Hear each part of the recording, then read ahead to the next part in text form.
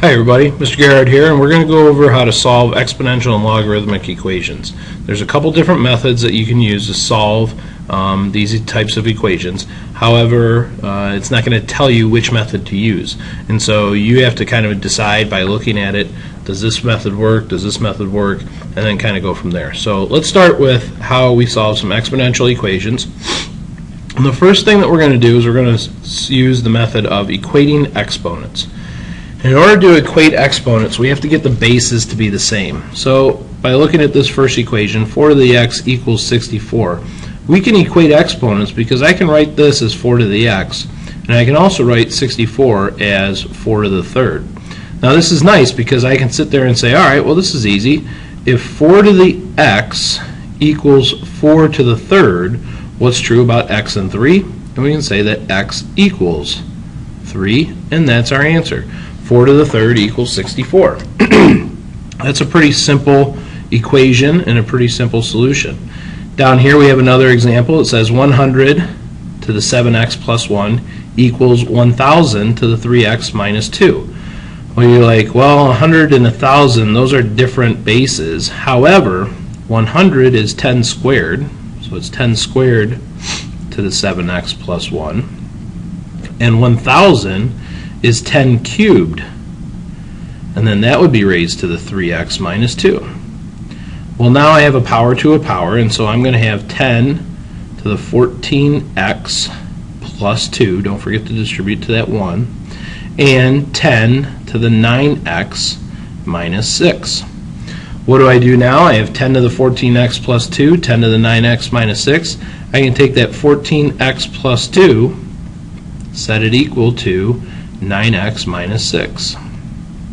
Simple equation to solve. I get 5x equals negative 8, x then equals negative 8/5, and that's my solution. So that's how we equate exponents. First we get similar bases, and then we set the exponents equal to one another. When we can't do that, for example, here we have 4 to the x equals 11. I can't put 11 as a base of 4. So what I'm going to do is I'm going to take the log of both sides. And really, what I'd love to do is be able to take the log base 4 of 4 to the x and the log base 4 of 11. Now, why would I like to do that? Because the log base 4 of 4 to the x is just x. And that gives me an answer of log base 4 of 11.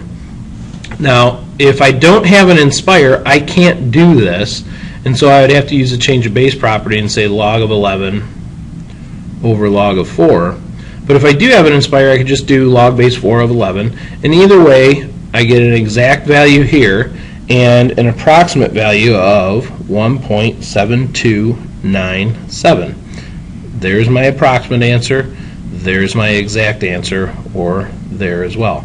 Now, since we don't always have an inspire that can do that, one of the other things I could do is just take the common log or natural log of 4 to the x and the common log or natural log of 11.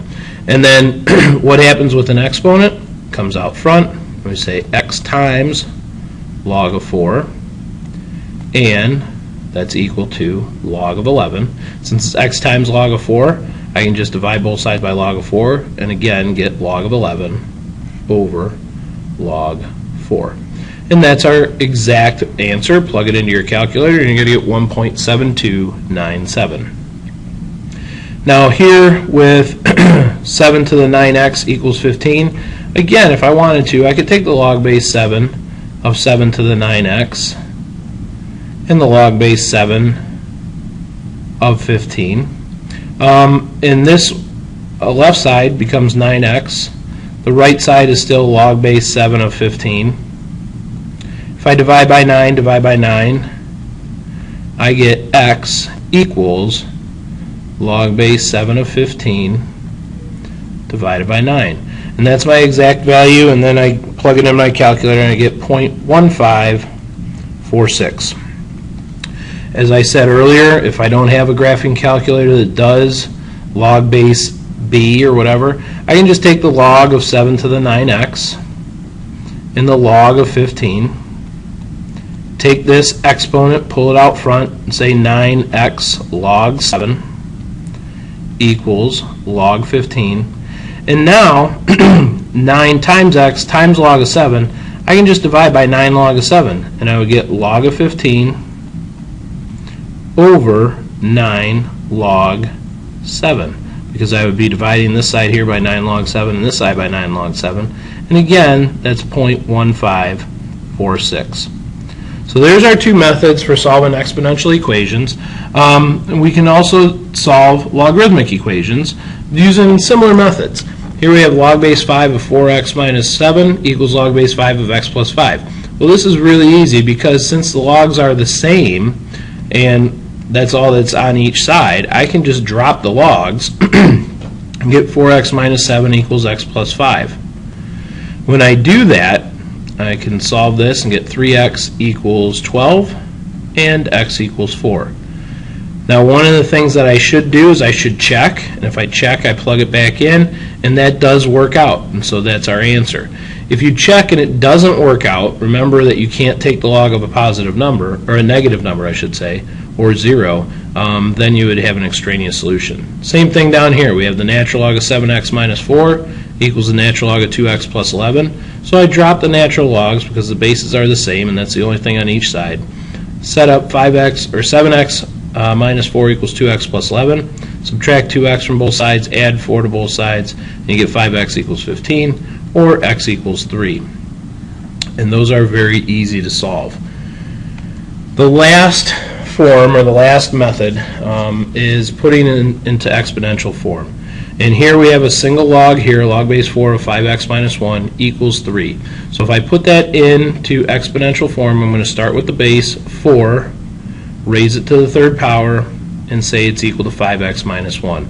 And so I'm going to have 4 cubed equals 5x minus 1. 4 cubed is 64.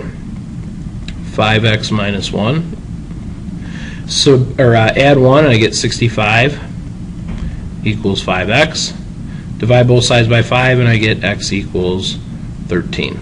And so with x equaling 13, I plug it back in, it works out just fine, and that's my solution. This last one I'm actually going to copy and paste onto the next page because it's going to be a little bit trickier, a little bit more work. Alright, so we get log of 5x plus log of x minus 1 equals 2.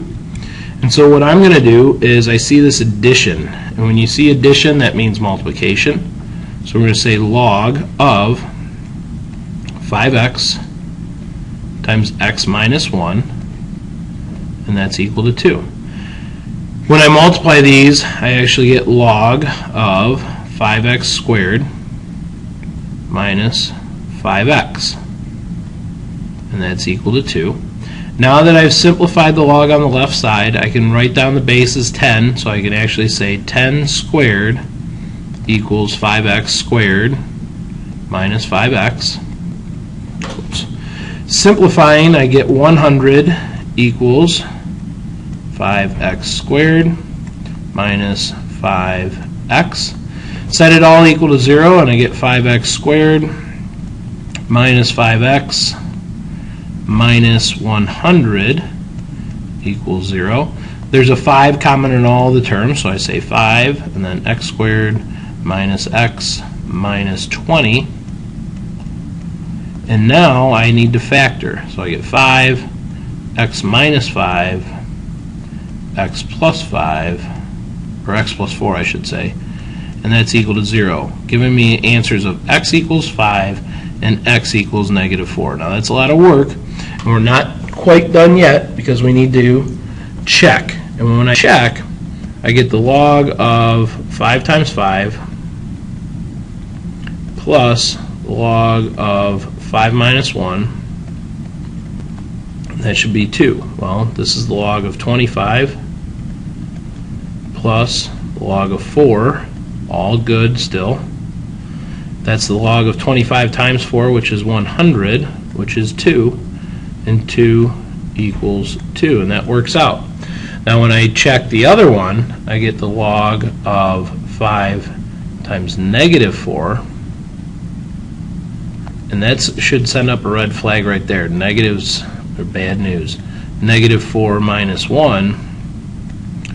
And when I do this, I get the log of negative 20, sorry for the sloppy writing, plus the log of negative 5. Now right here is when I stop, because I see I'm taking the log of negative 20 and the log of negative 5, and so that's not possible. Alright, it's not in the domains. If you type it in on your calculator, log of 20, negative 20, it doesn't work. And so this right here is an extraneous solution, and so our only solution is x equals 5. So I hope that helped. We had 4 different methods for solving exponential and logarithmic equations. I'll probably add another video with some more examples a little bit later on, and good luck.